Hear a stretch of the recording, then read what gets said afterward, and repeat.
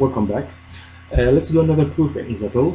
To do another proof, we have to declare a theory, or easily we can open the last file that we're working with, the example thy. We can see here the proof we did from the last time, and now we're gonna declare a new lemma. And we're gonna give it the name example 1, and this is the lemma we're gonna prove. We have here the set of premises B and Q, and we have R2.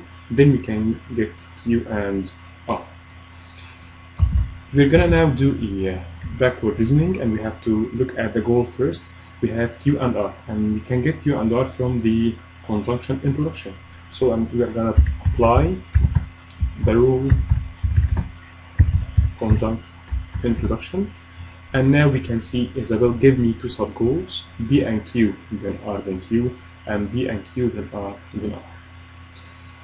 The second sub goal, of course, will be resolved by applying the assumption, but Isabelle goes through the sub goals one by one, so I will not be able to do this or to finish this sub goal without going through this sub goal first.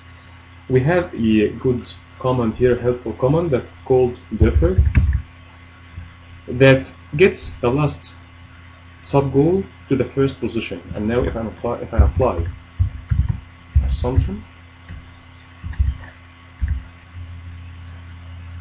I got the first sub goal resolved, and now we have to look at the only remaining sub goal. We need to get Q out of R, and we have B and Q. So if we use the elimination rule for AND, for the second or for the position 2, we can get Q. So we can apply the rule conjunct 2, and easily we got Q out of this, or the same. Now we can compare between this and this. We have B and Q, and we have a variable and Q, so we can substitute this variable by P, and so we can see it's the same. Now we apply assumption.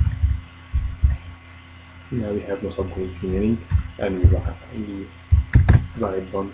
Tell Isabelle that we finished our proof. We can say retry now, and we can go from the beginning of the proof. Now we have the lemma.